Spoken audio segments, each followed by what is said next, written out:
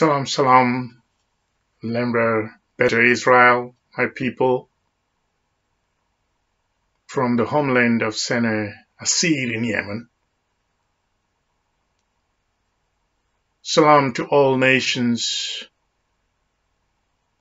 and all children of Lemba Beta Israel that have been scattered to the four corners of the earth.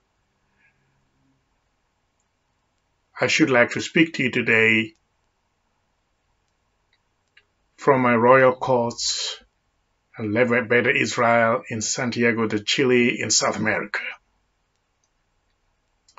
I should like to distinguish members of the Royal Executive Council of this kingdom. First of all, I will distinguish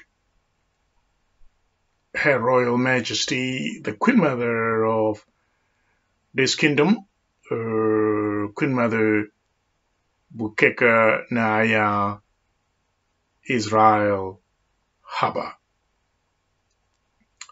I should like to distinguish also our high priest in this kingdom of Lemba Beta Israel, our high priest Likar Kahanat Abune Zion. And I would like to pass my condolences, first of all, before I go on speaking on today's subject, to our Likar Kahanat that passed on in the state of Israel, who was the Likar Kahanat in Israel, Lemba Beta Israel community in the modern state of Israel. That was Likar Kahanat Hadani. He passed on about a week ago at the age of 97, and we would like to pass our sincere condolences from this court to the community of Lemba Beta Israel in the state of Israel, and also to the clan he belonged, and the family, and the nation, and the kingdom at large. We should like to express that he was faithful and honest high priest of our people, even in the most turbulent and the most difficult times of his turbulent journey from Ethiopia to the state of Israel during the operations of the Operation Selamun and Operation Moses that occurred since the mid-80s and up to the 1992 Operation Selamun, which was a great success. And all of them have seen Likar Kahanat playing an important role in the leadership of the people of Israel that returned to the state of Israel during the airlifting and the Operations Moses and Operation Selamun. Our sincere condolences to his family as well. I should like to speak today to all children of Israel about certain things that seem to be of great concern within the kingdom and within the mass lands that are called Africa today. I was just going on in my program, and I was just trying to continue with our daily schedule of the activities that we needed to prioritize to pursue and to make tremendous progress in the kingdom. We are doing a great deal, as I said in the last video, that there is going to be a royal entry of our entrance into South Africa, which is Sinai, where the Lemba people and the Beta Israel people in general are concentrated in that country, which is in the southern part of the continent of Africa. So I am bound to make a pause in what I'm doing to address impending issues, to address matters that seem to be arising and causing concern that if these matters will not be addressed, we can hardly move along. We can hardly make tremendous progress or any progress whatsoever, if we do not address these issues. So these issues need to be addressed. They have been outstanding, they have been long-standing and overdue. And so they needed to be addressed, and I have taken my time today to address these issues so that we can clear the mind of everyone listener, everyone out there who has some questions, all the misconceptions to be cleared out so that we do not suffer ignorance or suffer confusion or suffer the inconsistencies in the way issues are being handled or in understanding our environment in a better way, in a more illuminated way. So I will rather address this before I go on so that I can address it quickly, and then I'll get it out of my sight so that it will be not an obstacle at all in whatever we are trying to pursue. The kingdom is growing. The children of Lemba Beta Israel are rising, and they're beginning to know who they are, and they are digging out their history and their past, and their heritage is becoming more important to them. These are good signs of growth and move forward and go forward as they go forward. Now, I see that there are certain obstacles, and that's why I had to come in quickly to try to address that, so that we do not have something that stands on our way or something that confuses the mind or that tries to reprogram the mind that was trying to do the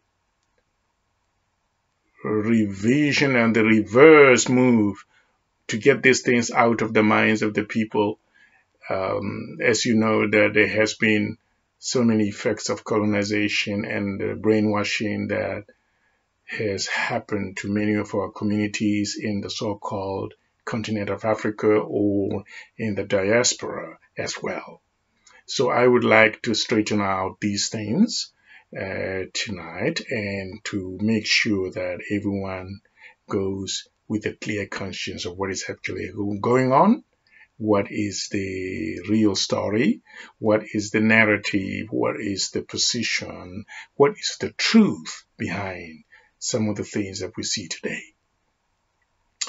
My topic for today is about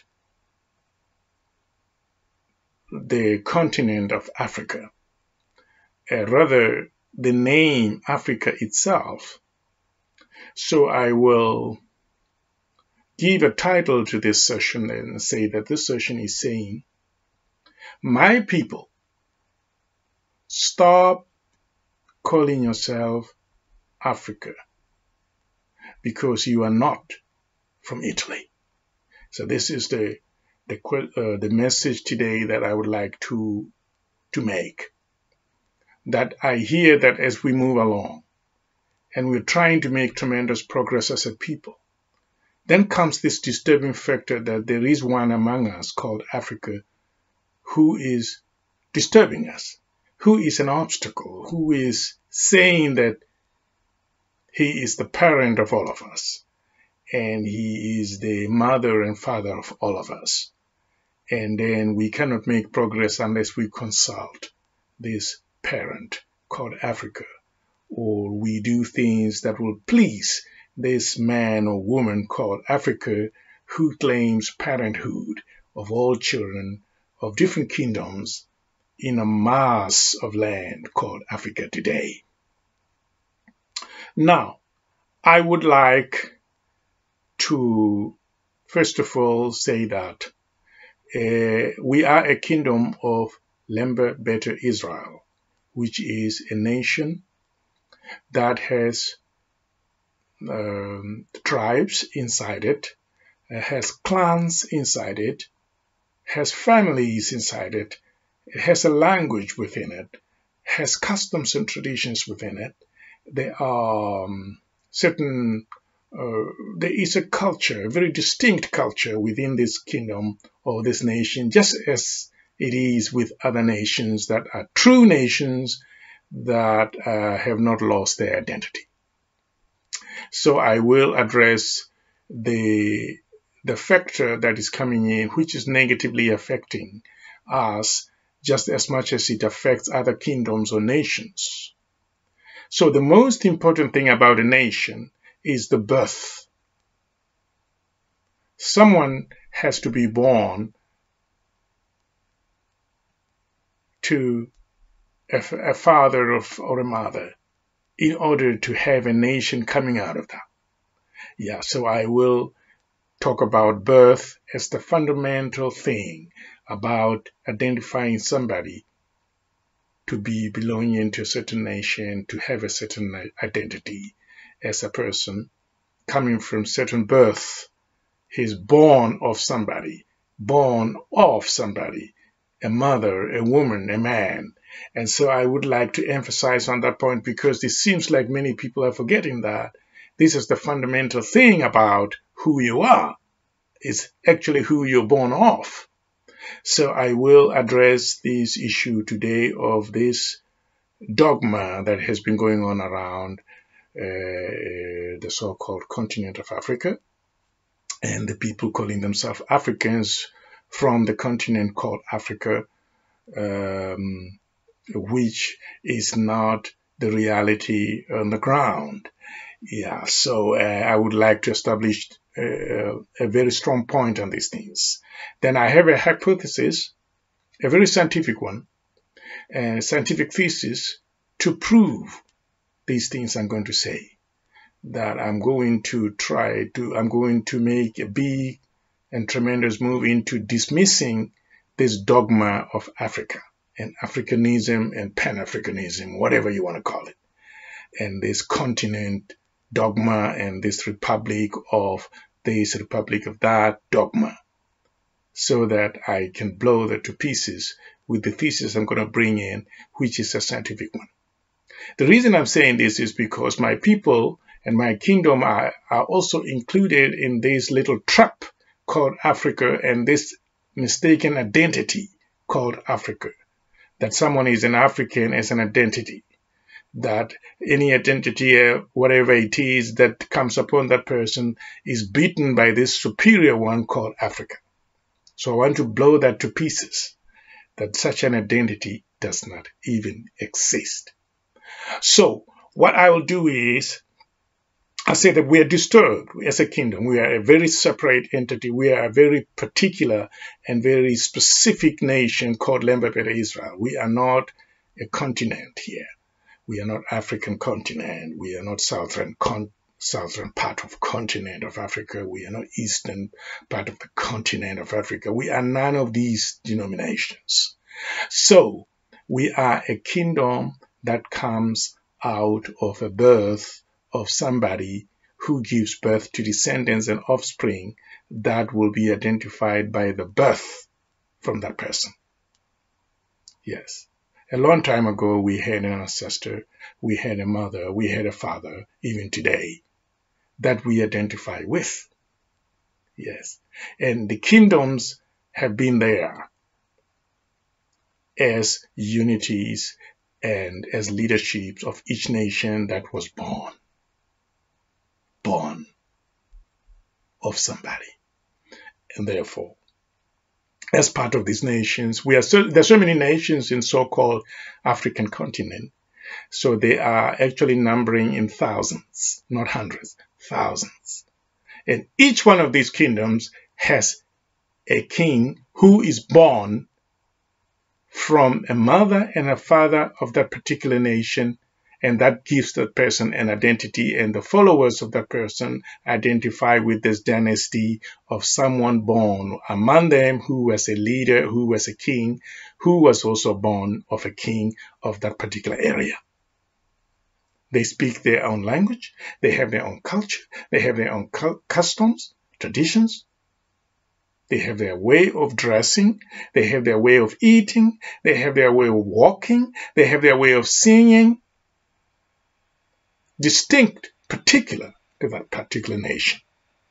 Yes, this nation is not Africa. Yes, it is a nation, for example.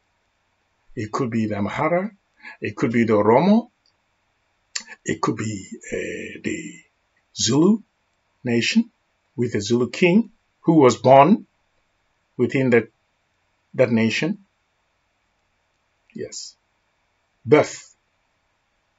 Yes. And so after that, we understand that these are associating themselves with certain cultures and customs which are born out of them.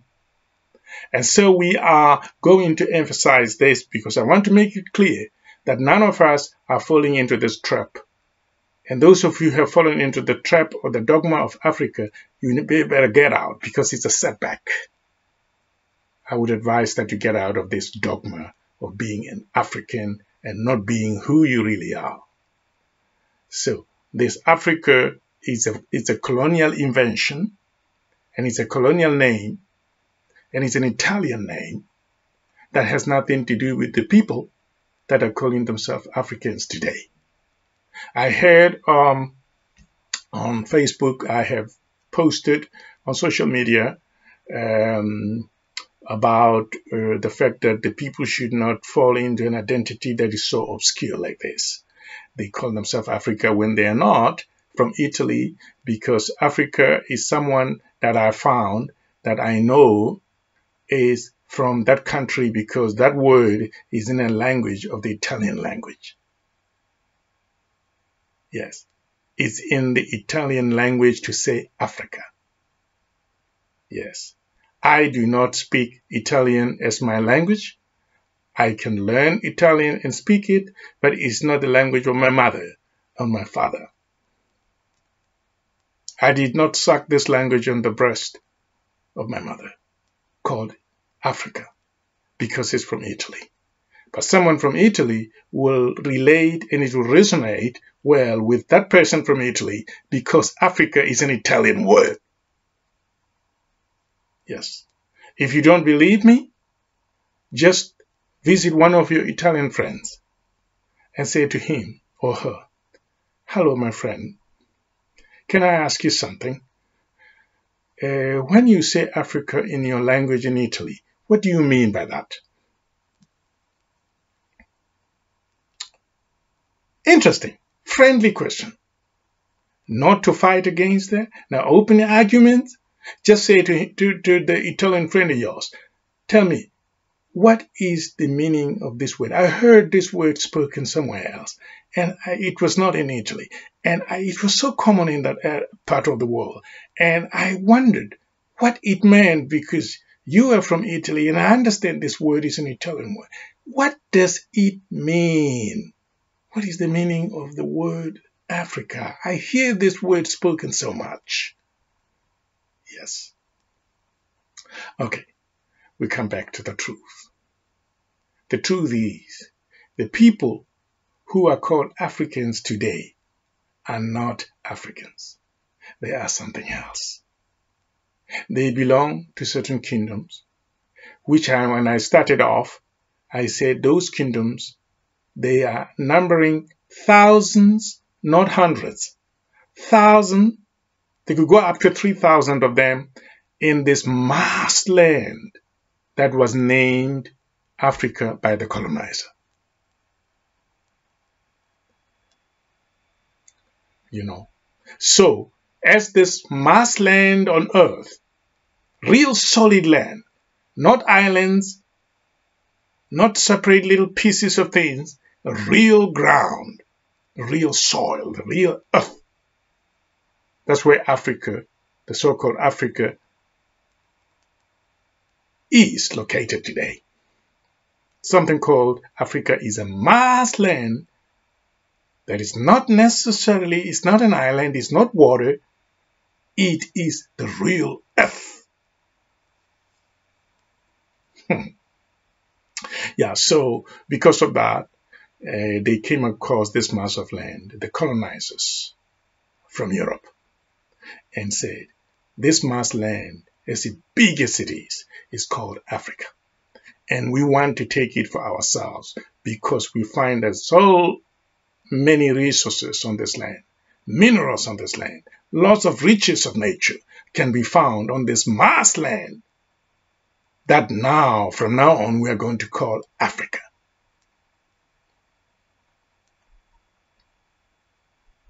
We call it Africa because Africa in our language is a great name. Something that we value, that we care about so much. Something we like so much. We cherish something that we found somewhere in the world, a solid mass of land with everything in it. It's called Africa, our most valuable, object. A mass land for us. We are taking it. It's ours now. Yes. So when they did this, they scrambled over it. So one European country said, "This is mine. My lump chunk of earth belongs to me." And the other European country said, "No, it belongs to me too." So they scrambled for it because it's so valuable. It's so great. It has everything they need. If they want diamond, they find diamond in it. If they want gold, they find gold in this vast land, this chunk of the earth. And so therefore, they would fight for it. And after fighting for it, they said, it is not getting us nowhere. It's not manageable as a big chunk like this. You can't manage this. You have to break it down. Break it down so that it can be more manageable. Which makes sense to me. Very smart. If we try to take it as a whole and try to drive it, it doesn't move. So, but if we split it up into small bits and pieces, assimilated bits, we can manage it. I agree. If I were them, I'll do the same. It's difficult to manage this thing. I'll cut it up. Break it up into portions. Yeah, they did that so they could stop fighting over this chunk. Then the other said, "I'll take this piece, or I'll take 2 pieces of this junk." The other person took 3. The other one took 4. So everyone had a slot until they were all covered up properly, and so they could take from the lands, broken down into smaller pieces, and use that as their fundamental resource and source of wealth for themselves. So they would take away from this and go and build their civilizations in Europe. Yes.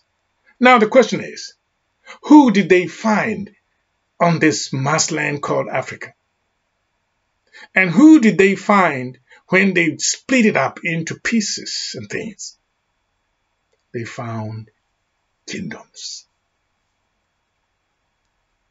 These kingdoms could be Lemba, could be Zulu, could be Baluba, could be Oromo, it could be Amhara, it could be any one of these kingdoms. So these kingdoms and these nations have their own social structures and their own civilization. But when the colonizers came, they undermined all these civilizations and fought a war to overcome the civilizations and the kingdoms and the authorities and the leadership structures that were within these kingdoms or these nations, which had a birth and an identity, very clear identity. They spoke their language. They didn't speak a language called African language. They didn't. Because such a language does not exist. So their land mass, which contains thousands and thousands of kingdoms, was given a nickname called Africa. The people that lived on this vast land that was later called Africa did not have an idea of taking the whole lump of the earth around them to make it one thing, to give it one name. That did not exist. In other words, There is nothing like continent in the cultures of these structures of society, these kingdoms and these nations. There is nothing like continent in their mind, and there is nothing called continent in their civilization, and there is nothing called continent in their geography and astronomy. It doesn't exist. So they cannot say, we used to be a continent that was not called Africa, it was called something else, and somebody changed the name of our continent. No, impossible, because they did not have something called a continent at all. Not to mention what its name should have been. There was no such thing as continent within the social structures that I've just told you about. The kingdoms that I just told you about. The kingdom of the Zulu does not have anything called continent in their social structure. It doesn't exist. So they will not even talk about what their continent used to be called, because a continent never existed within these thousands and thousands of kingdoms that were actually occupying this mass land of the earth, the real earth, that was later nicknamed Africa by the colonizer, not by the original people of that mass land.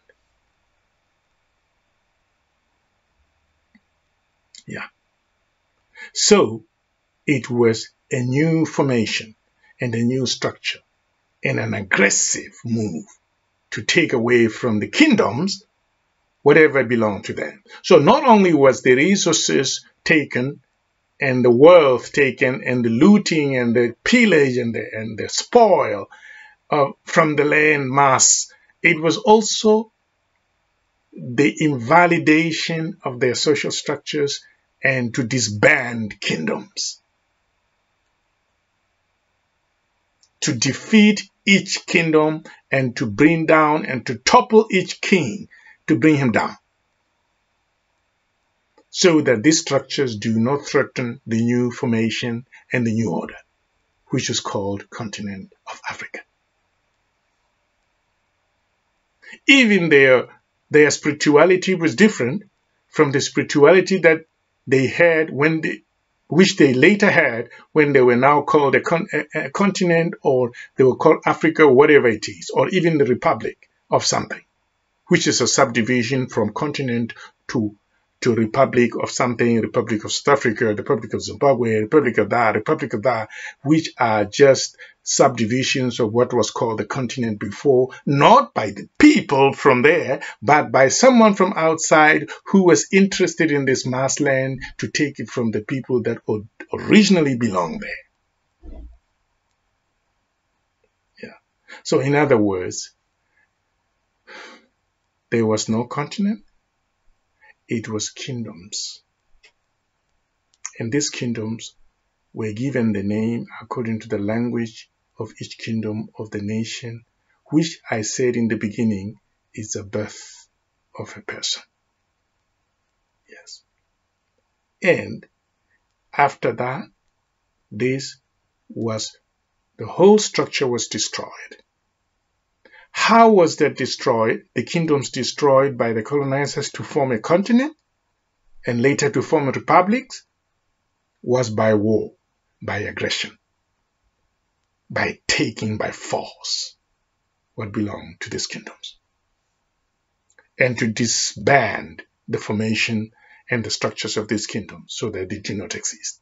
So the kingdoms are not even remembered because that was the idea in the first place, to disband the administration behind the social structures so that there will be no one to administer any order in this particular area, was to defeat the kings, the kingdoms, the leadership, the administration, to bring it down. So if the people follow the king, they'll topple him, the king. And then when they topple him, the king, the people will be scattered and destroyed, because the people will look into their king for everything. It's a symbol of unification, and it's a symbol of peace and stability. That was the culture of each one of these nations, that they revered their leadership, who was born within them. The leader was not a foreigner, was not a tourist, was born of these people. Yes. And so therefore, my people, this is disturbing us while we're trying to move on as a kingdom. I don't know about the other kingdoms if they're not disturbed, but I am disturbed. And I want to protect my own from this confusion and from this dogma. If you don't see this as a threat to your development and your progress, then you must be missing something. There's something you're missing. You don't know what you're missing. Yes. Because this is a true obstacle to the progress of people called Africa today, of which I'm included. And I'm saying, let us be free of this man or this woman called Africa who is holding us and got us trapped under his wing or her wing, so that we are not going back to who we really are. We are no longer the Zulu. We are no longer the Oromo. We are no longer the Mahara. We despise all this. We dismiss this as clan or tribes that are dividing us. We want democracy. So the colonizer has taught our people to insult their own identity. They're calling it divisive tribes. Those things that are called tribes, they're actually nations, they're kingdoms that were destroyed by the colonizer in a war.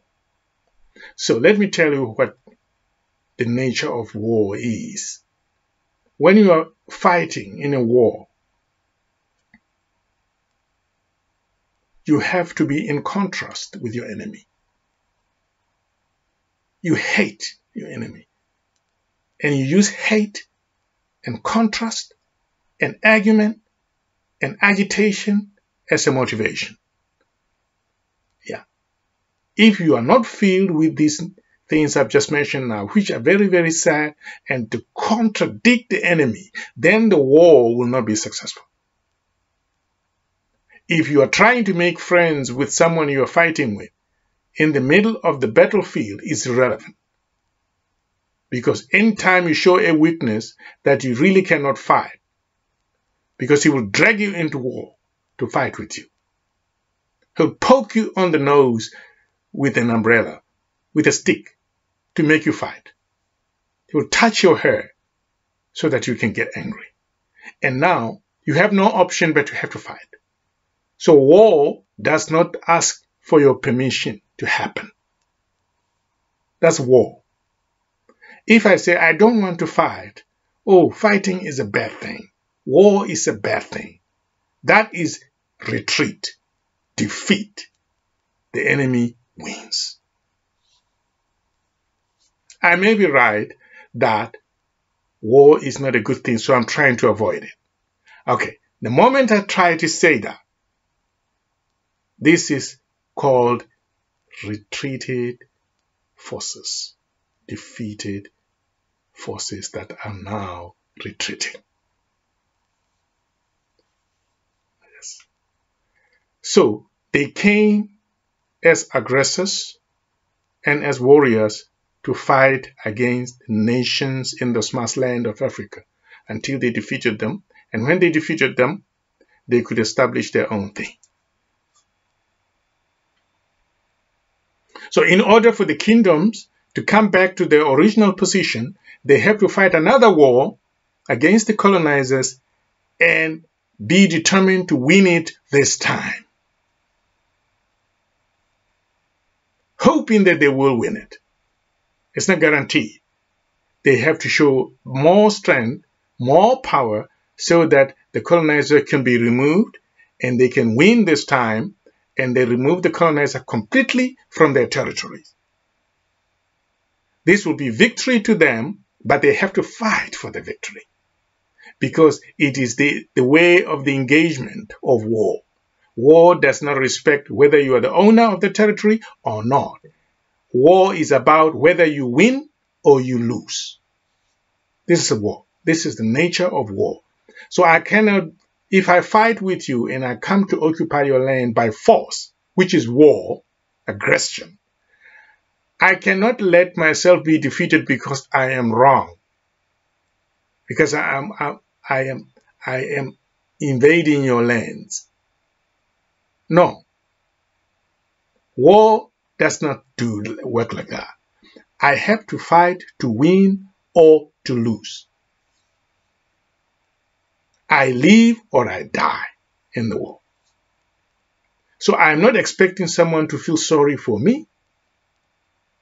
If I expect that to happen, it means I'm defeated. I'm surrendering. I have lost to this person. It doesn't show how good I am, that everybody should stand with a good man. That's not war. It's misunderstanding of war. Yeah. And so, I often hear people say, oh, why did they come and invade us? They should have retreated. Well, they do not retreat on their own. You force them to do so because you have to win. You know. They can't let themselves be killed and say, we are going to allow ourselves to be killed in this war because we are wrong. Doesn't work like that. Yes. Even if I don't want to fight, I don't want to shed blood, but I'm going to be forced by the engagements of war to be on the battlefield to win or to lose. This is what our ancestors were confronted with. And it was quite a dilemma, because they say maybe if I fight it's a bad thing because someone is going to die in this thing. Yes, someone has to die, and this is not an option anymore. Yeah. And so this is what happened. So when they were defeated in battle, the one who had won the battle controlled the region. And then he decided to split it up into republics. So when he splits up into republics, he can split it the way he wants to split it up.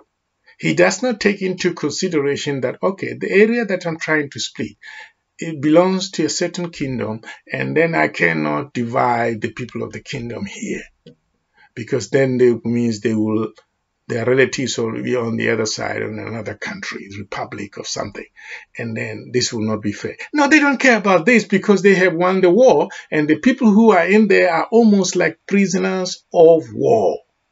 They have no voice because they lost the battle. Yes. So if they want to win, they have to fight another war and hope to win. They will have to employ new strategies now. You see, there was a strategy that we should have employed, but we didn't employ it. That's why we lost. Or maybe we should bring it in, that strategy. Okay, that tactic. I'm a new tactician now. I want to bring new tactics for fighting this war. And I want to make sure that this time we do not lose. This is the only way to go. But the people don't understand this engagement. They say, I'm going to sit down on the table. I'm going to negotiate that they should not do that. They should not occupy the land. They should not take the gold. They should not do that. I'm going to negotiate that in a democracy, that they should not take the resources anymore. They should give it to me because, you know, I am the original person here. I come from here. So when we have a meeting of the negotiations tomorrow, I am going to ask them to consider that they didn't come from here originally, so they should give up some of the stuff they have. It doesn't work like that. It doesn't work like that. Once you do that, you are inferior, servant, slave, just making requests in a desperate situation that they should give you something of what is left over from their table. The crumbs of bread that fall under the table. That's what you're asking for. You cannot be given the real product. You cannot be given the real food.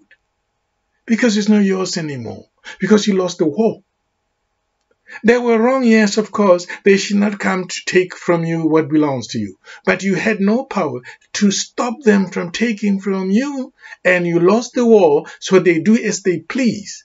So if you move to a democratic dispensation and then you involve the United Nations and everyone else, it doesn't make that much difference, because it's all about accommodating these people and allowing them to continue to control your resources and to manage them, to see how much of that they can give you as a little sympathy. Yes, that we feel so bad about him, even though we defeated him. Oh, look at him, he's so sad. Look at his face, he's so sad. Just give him a little bit, please. Yeah. So the continent of Africa is not your identity. The word Africa is not your identity. The formation and the structure of something called Africa has got nothing to do with you. Stop carrying out the dogma and moving the dogma and feeling that those rocks of obstacles on your way called Africa without now not being able to move on. Yes. Identify yourself first.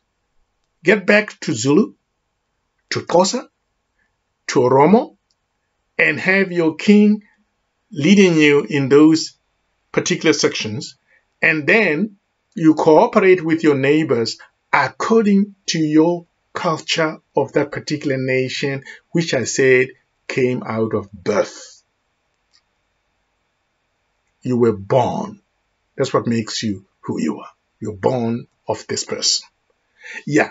And then when you are Oromo, you are Lemba, you are Zulu, your identity will be clear. You will have a Zulu king if you are a Zulu. If you are Lemba, you have a Lemba king who was born in your nation, in your society. You know who it is, and they keep on getting. They inherit the kingdom, and the leadership is inherent.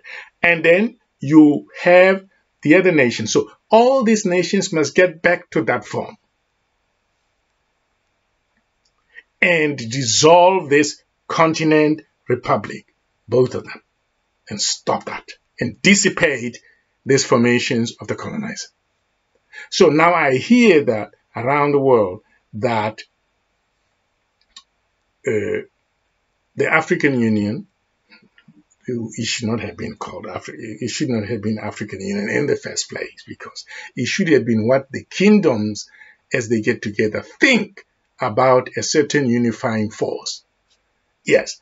And the African Union is saying, we are so unhappy that the colonizer has divided the continent into republics, and this is very bad, because it makes us weaker, because as a small republic, we cannot box with the world economic powers that are submerging us, that are oppressing us. Okay. But if you are split up into republics, it bothers you. But it doesn't bother you that in the first place, there is something called continent, which is also not your thing, and that doesn't bother you. It only bothers you that the continent has been divided into small portions. But the source of all these things, it doesn't bother you.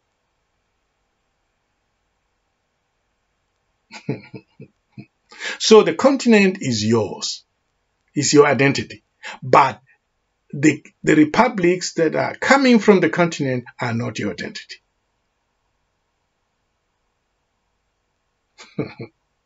It's impossible. If you don't like the subdivision, which is the republic, you shouldn't like the continent. In fact, you should start with the continent and let that be blown away, that we are not the continent. I am a Zulu. I come from the Zulu nation. I speak Zulu language, for example. I am Lemba. I speak Lemba language, which is Ges. This is not Zulu. But if I want to live in harmony with my Zulu neighbor, my culture as a Lemba, my custom as a Lemba, spells this out. It tells me how to relate to my neighbor who is a Zulu.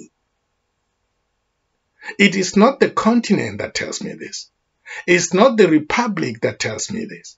How do I relate with my neighbors who are Zulu, who are Xhosa, who are not Lemba?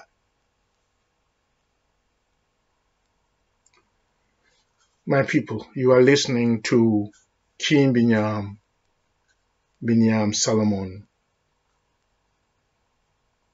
Selamun of Lemba, Better Israel speaking. Just to let you know who is speaking to you today.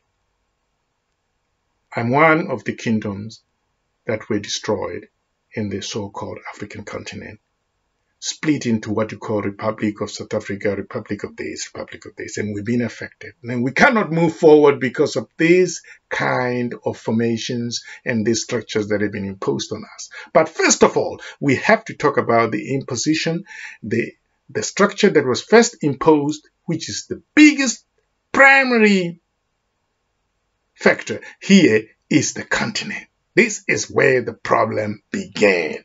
We cannot deal with the problems if we don't go to the root of where the problem started. The problem is the continent, yes, which does not exist in all these kingdoms that I just mentioned. Yes. So it's not only the name Africa which is bad, but it's the structure, the nature of the structure of something called continent that really bothers me a lot. So I have to use the word Africa so that you could understand that even the word is not from your language. You know. The Italians said, we're calling it Africa because it's of great value to us. This Muslim. Not you! You didn't say that it is Africa where you are at. You didn't. Because why you are not Africa? Because you're not from Italy. You know. Unless if there is an Italian visitor who came to your home and you showed them hospitality, and then you said, I will use the name of my visitor to give it to one of my children because I will have memories of this good neighbor who came to visit me from Italy. Yeah, in that sense, then I will understand, okay, this is not the word from your culture, but you had a visitor from Italy come into your home and you showed him hospitality. And then you named one of your children Africa because you remembered your visitor. Yes. I heard someone even say that the word Africa comes from Afar. Afar is the name of a nation. You know. Afar does not mean Africa. No, it doesn't. The word Afar means the earth, the dust, or the wilderness. It talks about how solid the earth or the place where these people lived. It is very identical to what we would call a big mass of land, which is not an island. It's not submerged in water. It's the real solid ground. That's what Afar means. Another word that means solid ground, the real ground, not these areas where there is water all over the place and the whole place is submerged in water and there are islands and pieces of things. It's called Dudalem. Dudalem. Yeah, so before everybody was called,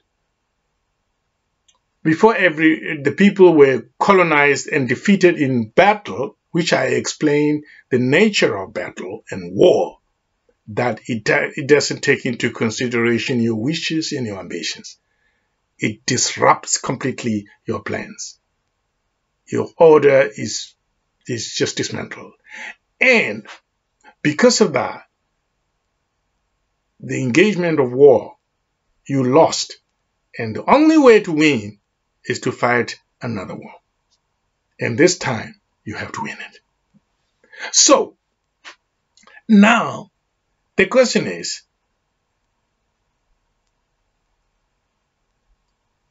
why did these nations get defeated so easily? And then why wouldn't they come back to their senses now in this modern age to say that our ancestors who came before us were not too sophisticated to deal with this, because, or they did not have such military power to overcome this thing, or they did not have the new idea in the new era, in the new age religion, ideas and ideologies that could bring things back to normal. But we assume to have that. Some of us are very smart. We're able to use computers. We're able to be smart, with technology and everything else. And we also can manufacture even those machine guns that were used against our ancestors. So my question is, during the time when the colonizers came in, the so-called African people were a little more developed. Yes.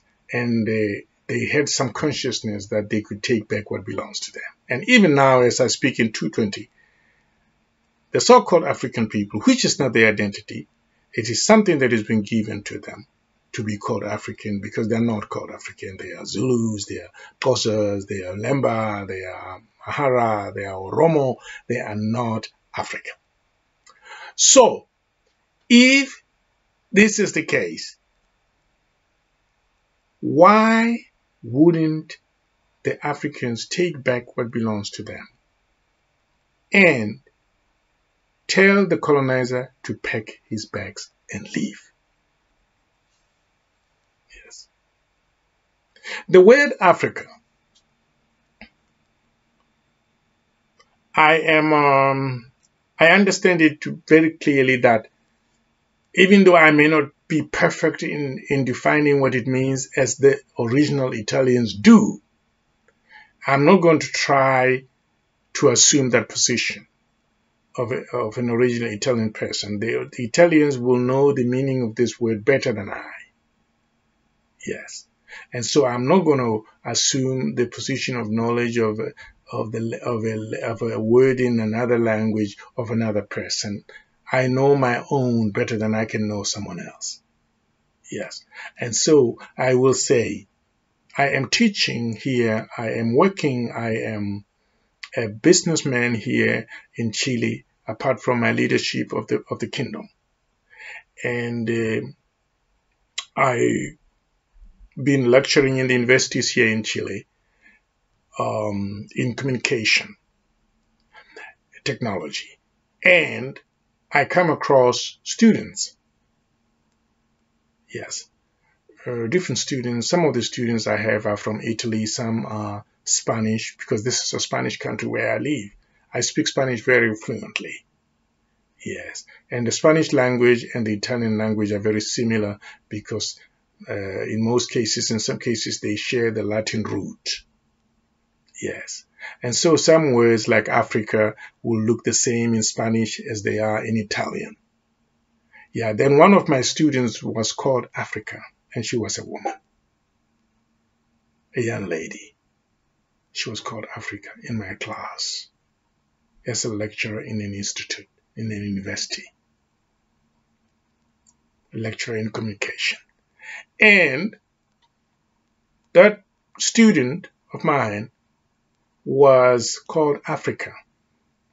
And I called her closer, and there were some lecturers.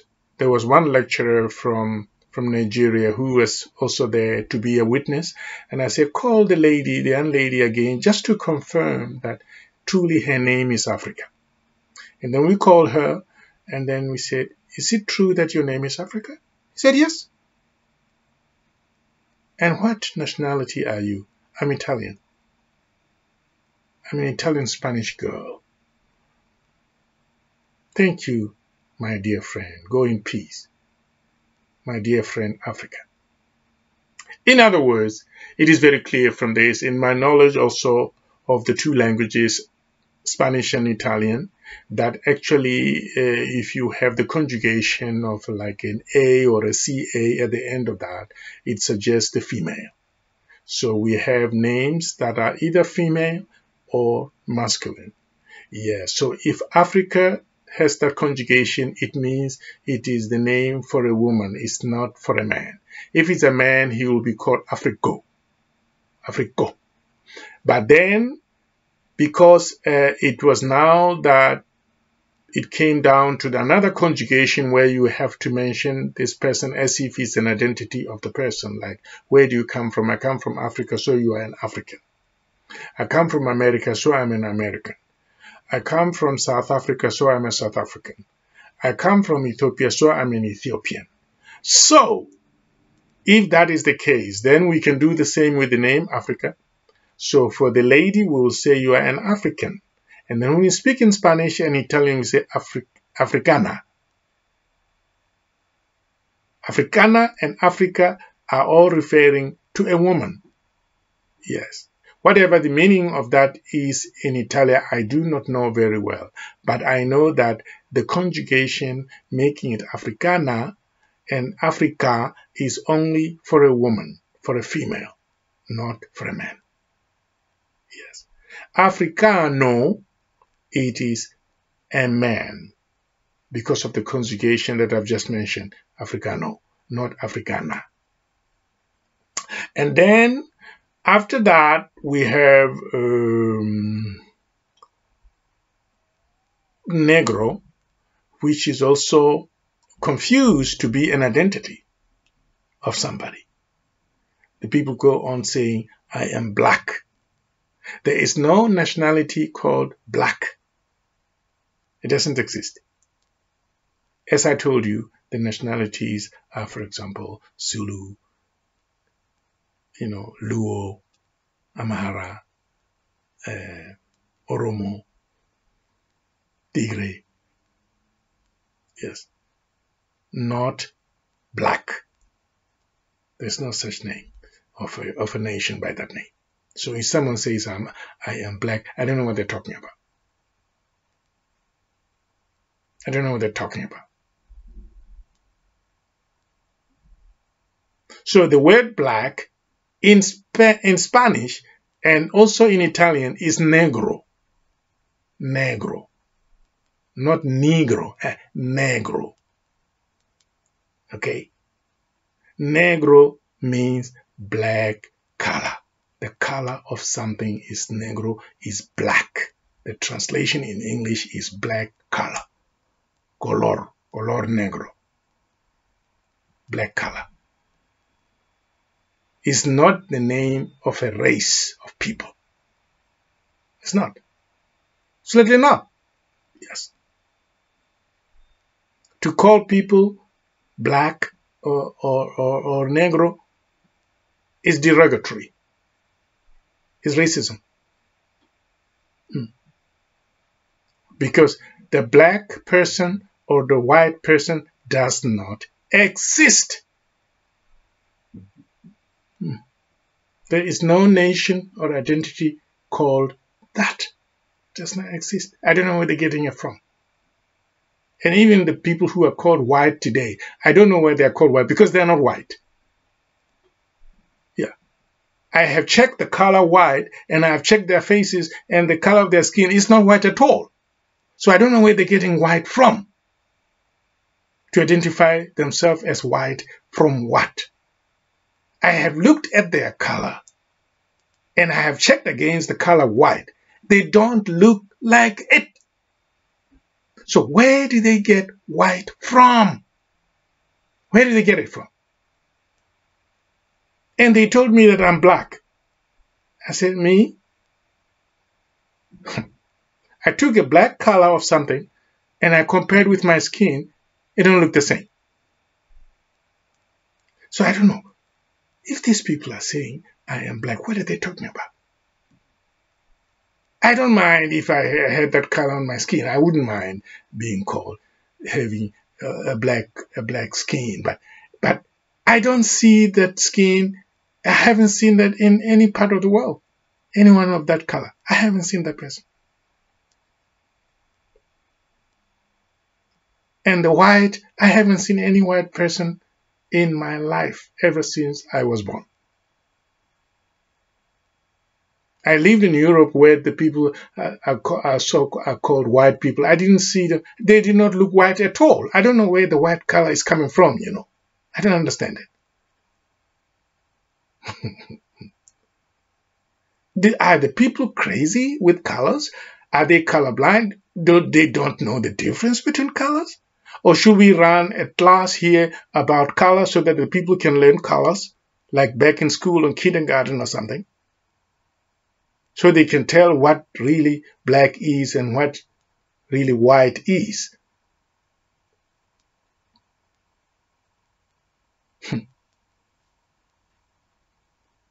So some people say, when you say Negro, they get upset that you are speaking racism. But when you use the English word black, they say, there's nothing wrong, I'm black. Are you Negro? No, I'm not Negro, I'm black. It's the same way, the translation. In Spanish, Negro means black color of something. Yes. In English is black, so in Spanish is Negro. It's the same. So if you don't want to be called Negro, you must not want to be called black either. Because it's the same thing. Because black is the color of something, is not your race. This is racism. Yes. And so, now Africa, you must put that away. No, Africa. Your identity comes from your people, where you were born. I was born of Lemba parents. Yes. I did not know that I was black, and I did not know I was African until I went to a colonial school. Then I heard the first time that I am African. The first time. This is the hypothesis now. Now this is a real life experience. I was called Africa by someone else, not my mother, not my father. If I had been really Africa and I had been black, which is not an identity, but I hear people saying their identity is black, then I would have been told by my mother. I would have seen my black on the mirror. We had a mirror at home. I would have seen the color and I would not have any objection. Yeah. No. I would not have any objection whatsoever. It's out of question. If that was the color of my skin, I would have seen it a long time ago. And if the Europeans that came to my town, if they had been white, I would have known that they are white. I was very good at colors in school. Yeah, when I got to the school, I had in the books, I was reading some books that were coming from England. And the book said that I am African. And then my teacher said that I'm African. Then I said, who is that? I don't know that person. Who is this person? I don't know that person. Who is it? I don't know him. Africa. I don't know him. My mother never told me about that.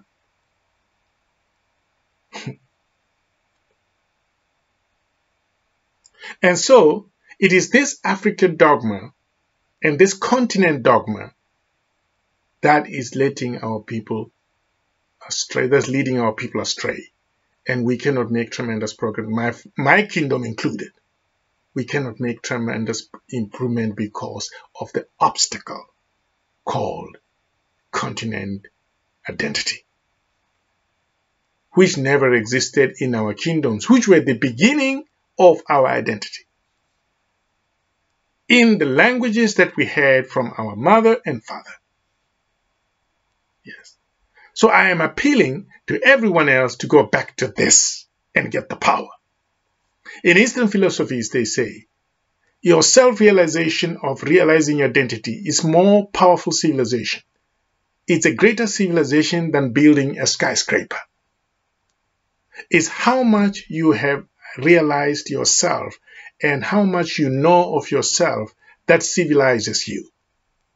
Not to compare to building a skyscraper or to assembly a new car. That civilization is lower than the civilization of knowing yourself. That's where your power is coming from. That's why I had to stop what I'm doing and talk about who you are and who you are not. So that we can come square with that, then we can make tremendous progress because we will remove the obstacle of not being identified properly. Yes. I have heard so many Pan-Africanists, yes, speaking about the development of the kingdoms that were robbed of their position by the colonizers. Now they are now called African continent, now they are called Republic of Yes. And these Pan-Africanists are saying, we are Africa, please. Don't say we are Republic of South Africa, Republic of Zimbabwe, Republic of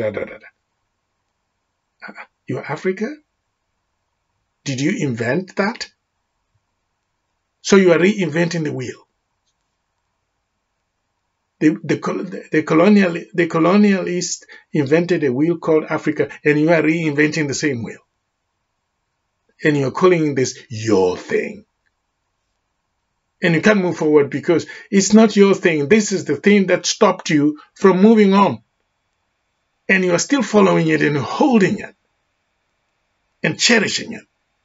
That you're Africa. You're even insulting your Zulu identity, your Shona identity, your Ndebele identity, your Oromo identity is insulted because you are saying that Africa is taking the place of all these things. All these things are little divisions of tribes, and they're not helping you. Yes. But in Zulu culture, in Lemba culture, there are customs that if you have a neighbor of another nation, how should you relate to them? Yes. You shouldn't kill that man from another tribe, because according to our custom, you should not commit murder in that form. Please do not steal from the nation next door, because in our custom, it is not allowed. In our Zulu custom, it's not allowed. In our Lemba custom, it's not allowed.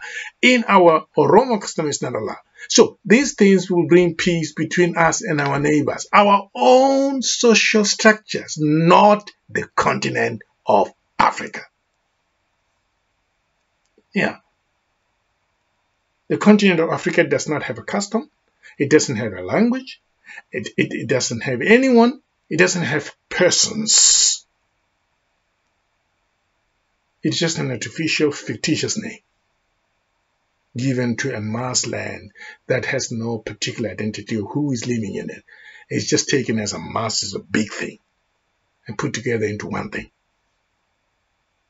And even the people who tried to put it together as one thing failed.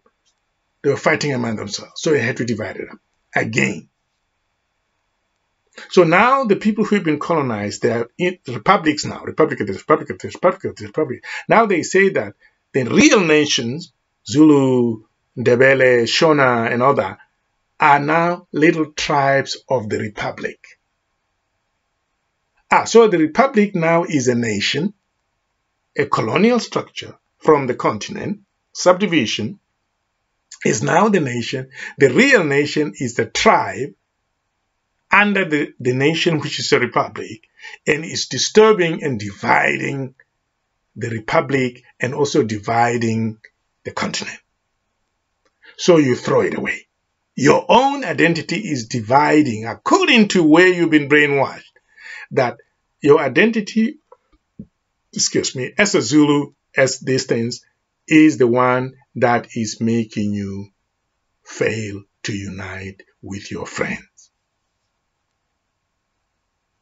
Or with your brothers, your African brothers. So Africa is the one that you are, that you want to be. Something created by the colonizer called Africa. You love it. So if you don't like what the colonizer has invented, you have to dismiss it all. Yes. And then fight a new fight and get the colonizers out of your territory. Yes. Since the continent of Africa, where you are, where your kingdoms were located before, they have everything that the colonizer wants for him to build his own civilization in Europe. So sanction the colonizers completely and get them out of the so-called continent of Africa. Chase them out, kick them out, and sanction them. Yeah. So if they try to fight, well, use your custom, your tradition, your spirituality, your mediums. Make magic that will make them loose in the war and trying to resist you, because they will not go without resistance. So they will say, no, don't remove me. If you remove me, it's against the United Nations. You say, okay, if you speak like that, I will use my magic. In my custom, I have this magic of getting rid of the people I don't want. In my tradition, I have this power, this spiritual thing called da-da-da-da, which removes those that are trying to hurt me. Yeah. You don't have this because you come from another nation. I don't know what your ancestors are all about. But mine are powerful. If I say to them, this man is trying to get rid of taking my things by force. Please, can you engage your powers, please, to remove this man? Yeah. Remove him. And when that has happened, then you can say, okay, I take back what belongs to me. And my king is this man. Who was born of that man? Who was a king before him? And he protects my culture, my custom, my language, everything. So I have no reason to fight with my brother, because all our heritage has been protected. And this man who is the leader, who is born of my society, is the custodian of all this rich heritage of mine. So I have no reason to rape a woman. I have no reason to rob my brother in the house, break into his house and steal something from him. I have no reason to do all these things. I have no reason to be corrupt. I have no reason to create, a state of emergency, like I just spread disease or I rape women. I do that. I traffic children. No! There is no reason to do these things because my heritage is protected. How do I deal with another nation? My culture says I must be nice. I must show mercy. My culture, my custom says as a Zulu man, as a Lemba man, that I must not kill other people. I must make friends with them. I must be nice to them. That's why I'm not doing it. No one called Africa has told me this. I know it from my Zulu, my Lemba, my Xhosa, my Tsonga culture that I must not do that. Even the king of the Lemba and the king of the Swati and the king of the Zulu have gotten together to form a little committee that talks about cooperation in the region. Yes. And then the Zulus have gold and I have silver. So I have to exchange with them. We are doing very well. Yes. If a Zulu man wants to kill my child, then he will say, oh, first of all, I'm afraid that I will not be welcome at home, because at home they say that a Zulu man must not do such a thing. In our custom, my king will be very unhappy with this. Yes. I'm going to stop doing this. So, then if this thing is brought back to what it should be, there will be peace and there will be progress. So, my people in the so-called continent of Africa, stop saying that you are Africa, that you want to bring Africa back and reinvent the colonial wheel. Go back to the kingdoms, to the mediums, to the magic, to the tradition, to the power, to the custodianship of your heritage, which lies with your king, who was born within your people, who speaks your language. Yeah, you will have peace and stability. Yes. The king of the Swati people is keeping this.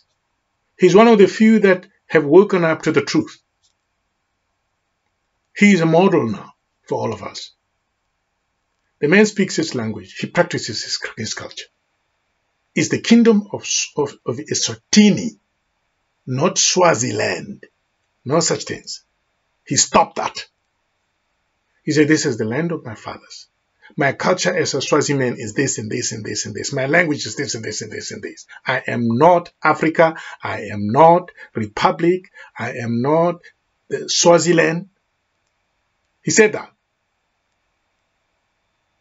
There is peace and stability in that particular kingdom. He celebrated 50 years of peace and stability in the kingdom of Eswatini.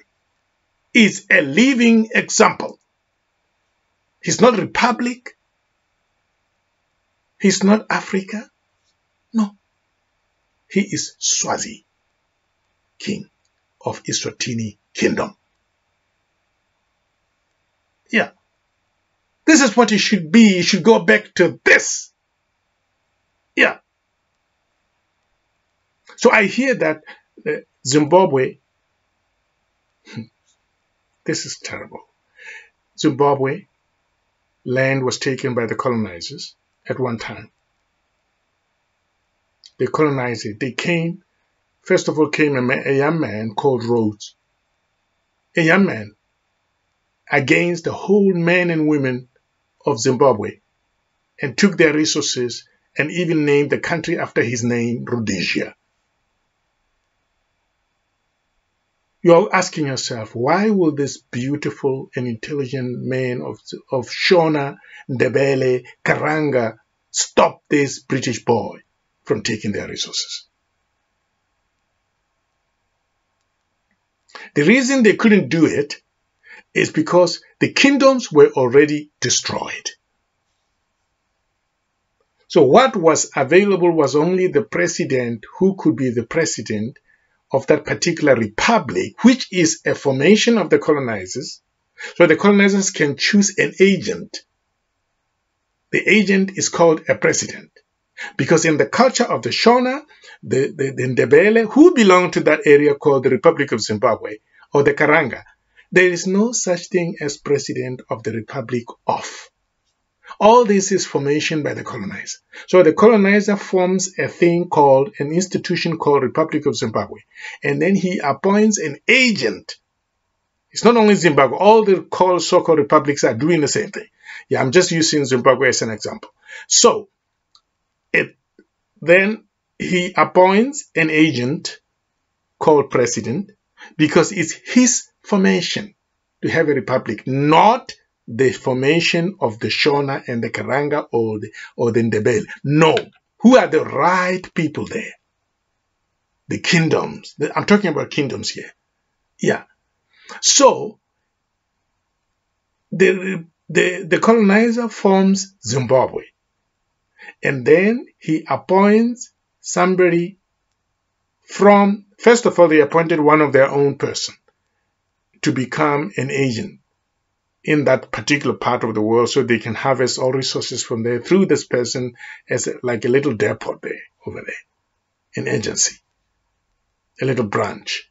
And so then they decided, the people were rising up and causing trouble, and they said, now it should be one of the Zimbabwean people, which is also not one of the Zimbabwean people as such. It is to be someone from one of the kingdoms that occupy that place. The kingdoms are not called Zimbabwe. No. They are Shona, they are Karanga, they are Ndebele, they are these things. Yeah. The Roswy, they are whatever. They are these things. They are Lemba, also in Zimbabwe. It's not the Republic of Zimbabwe. It's kingdoms. There could be 4 or more. Yeah. In that particular area called Republic of. Right? And so, then the colonizer formed something called a republic. First, he formed a continent, then he subdivided into republic. All these two things are not the people's creation. And then he chooses an agent called president. Yeah. To represent his interest there. The people are fooled to believe that they are democracy. They're choosing a president, so it's fair. It's a fair play, you know. We choose the man we want. It's not a dictator. Oh. They're not choosing nobody. In their culture, they don't choose. The person has to be born. And so, the colonizer makes them believe that they are choosing a man of their choice. But this is not the case. The colonizer went on a hunt for an agent who will be loyal to the colonial powers and convince the people that he is one of the Zimbabweans and they should trust him. And then he will engineer his things through this man, and the people will be happy that one of their own men is the leader, and they have chosen him in a democratic election.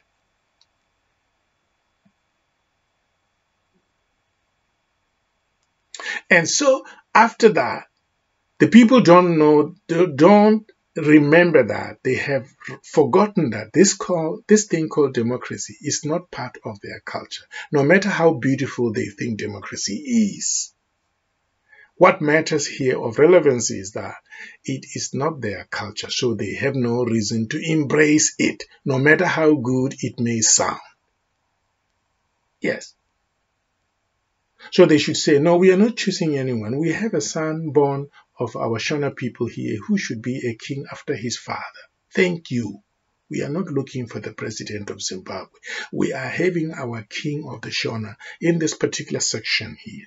But in the other section, there is another nation by this name called Ndebele, or whatever name they are, who is a kingdom next to us, and we live in peace. And they have their son who was born of such and such a man by that name in that language, who was a king before his son, and his son is now 22 years old, 23 years old. He can take over. Not the president. Who is this person?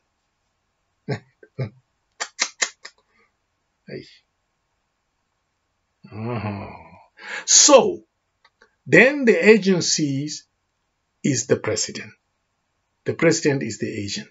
How when they want to get into Zimbabwe or into South Africa, they go to the president of South Africa. They get whatever they want through their agent. So what South Africa or Zimbabwe is doing or any other republic is doing, they are not even trading with the world. No, the colonizer is delivering Christmas gifts back home in England. It's not a trade between the republic in Africa with the world whatsoever. It's not a transaction. It's only shipping of gifts back home to Europe. That's what it is. So if the agent does not represent the interest of the colonizers, not the people, will threaten to change him. Gentlemen, what is your problem? Because we've taken care of all your needs. All your children have been taken to University of London to get their first-rate education in the world. We have given you a nice place to live. You have everything inside. It's air-conditioned. We provide furniture. We provide everything. We give you a salary. What is your problem? If you continue causing problems for us, we will appoint your brother to take your place, not you anymore. Are you serious or not? Yes, I'm serious. Okay. If you're serious, please do the right thing. Do the right thing. Your brother is waiting to be appointed here because he is suffering. His children are not going to school in the University of London. And they hardly have enough in their house. And you are playing around with this position. This opportunity will never come back again. Only once in your life. They tell him this. And he said, okay, you are right. Perhaps you're right. I'll do that. I'll tell the people that I'm a representative. Yes. So what should have happened is this. As soon as they see, as soon as it comes to their senses now, they should say to the colonizer, the colonizer, get out of here. Because the continent of Africa does not need the world. The world needs the continent of Africa, which I said is not really the continent of Africa, it's the kingdoms that must get back to that thing again and stop saying Africa, Africa, Africa. They're not from Italy. Yeah. And so, after that has been done, okay, they can kick out the colonizer. I heard that in South Africa, the apartheid regime had committed crimes against humanity in South Africa during the war, the civil wars. As I said, the war is not merciful. So South Africa should get into another war, and this time in order to win, not to lose.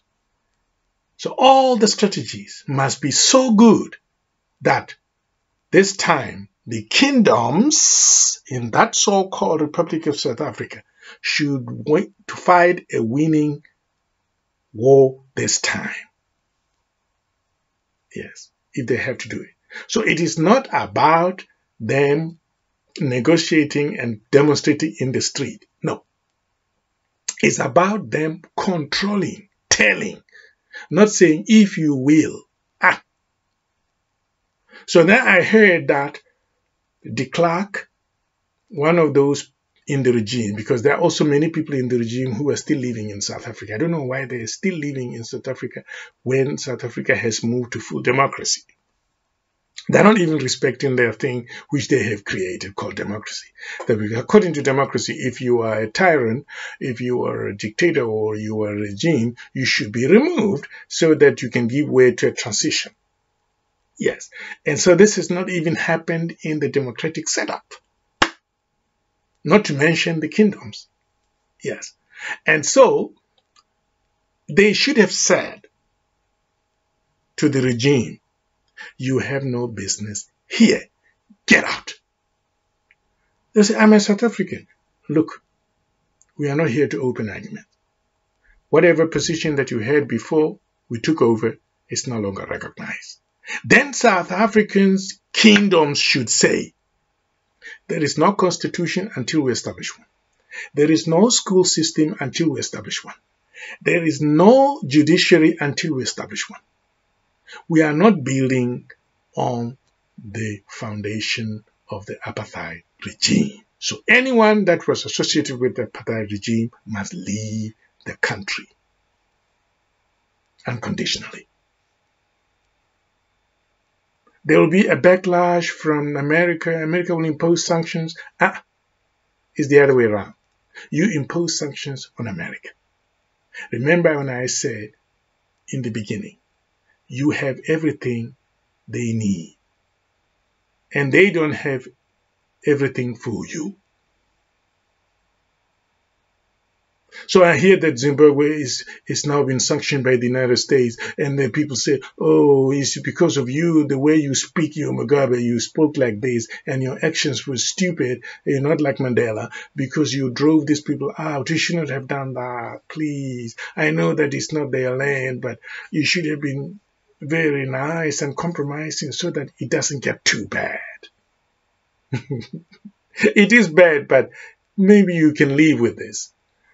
Yeah, but if you say, this belongs to me, I'm taking it back, then it will be worse than ever, so better not do that anymore. So which means, in other words, the situation is a desperate one. So at least, if you can survive.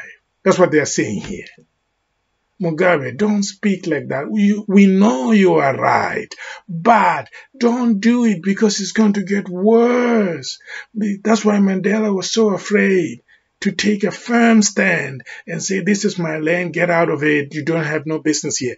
Because if he says that things will get worse than they really are, we'd rather have them just this bad. Please, just as bad. So they don't get too bad.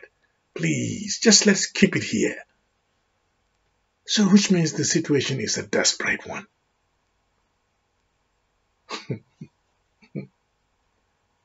Hey. The first thing he should have done when he got out of prison was to kick them out. Yes. And then if they say, okay, America will impose sanctions on you, we don't care, because we're going to hold on to the resources that the world is getting from us. And then we'll see if they can share the little percentage that's remaining. Like, for example, if we have 90% of diamond from the so-called continent of Africa, and then we have a cooperation between the kingdom through a forum of understanding from the leadership, the proper leadership, not the agent of the republic or whatever, the right people being representative of their territory. And then you hold on. If you have 90% of diamond in the world, for example, coming from your kingdoms, you hold on to that so that the world outside this area could try to share the remaining 10%, and it will be difficult for them. So who is in control and who is not in control here? So they're speaking as if they are asking somebody to be nice. They should command and say, we want you to do this. We want you to get out of here. We want you to go there. We want you to move like this. We are in control. We don't stage protests. Someone comes and robs me and breaks into my house. I don't go to the street and stage a protest. No. I get them out. Yes. I cannot have someone breaking into my house and then I leave my house on the back door and then go and take a placard in the street and say, I am demonstrating against people who break into other people's homes. Oh. As the owner of the house, I should tell the person not to do that. If I have the ownership, I am going to tell, not to negotiate with them, not to go to an election to tell whether I can take them in or not. No, it doesn't work like that. It doesn't work like that.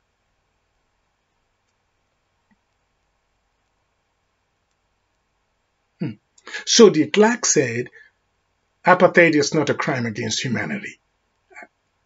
He said that statement, that very appalling statement. He could afford to do that. You know why he could afford to do that? First, he was not kicked out of South Africa. Big mistake.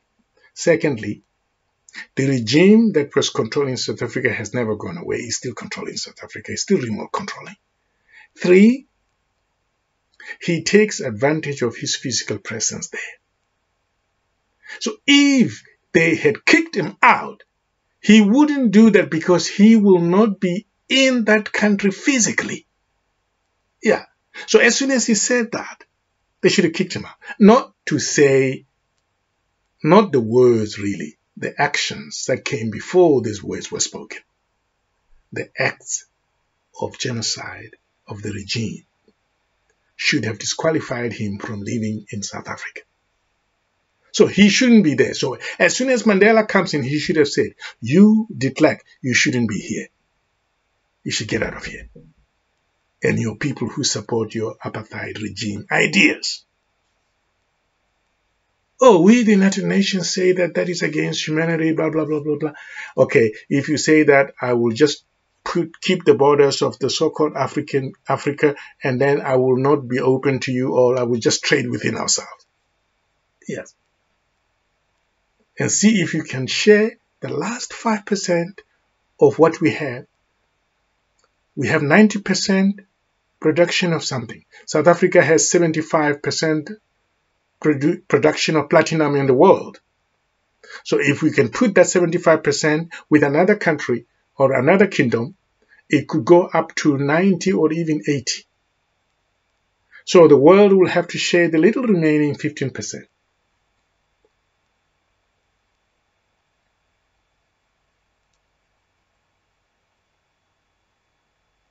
And they cannot be satisfied with that.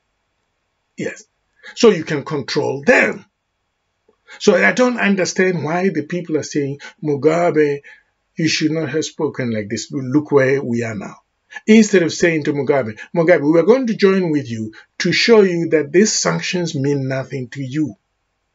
Because we have everything that the world is looking for. And if you hold off what we have in the so-called continent of Africa, the rest of the people will not be able to have enough for themselves. So they will have to come to us and say, can you please open up? And then we set the rules. We set the rules. This is what we want you to do. Behave like this. Commanding them. Yeah. Not, oh, can we negotiate? Can we have an election? Can we have the United Nations Security Council? No. No. The Kingdoms Forum. Those kingdoms will have their identity and they will be feeling stronger and powerful and more civilized. They will tackle all these enemies and these aggressors coming in to take from them. So my people, you're not Africans. You're not from Italy. Stop the Africa dogma. Stop the Republic dogma. Stop the President dogma. Stop the democracy dogma. Come back to the customs and traditions of your nation. This is King Binyam Selamun of Lemba, Better, Israel speaking. Salam, salam, my people.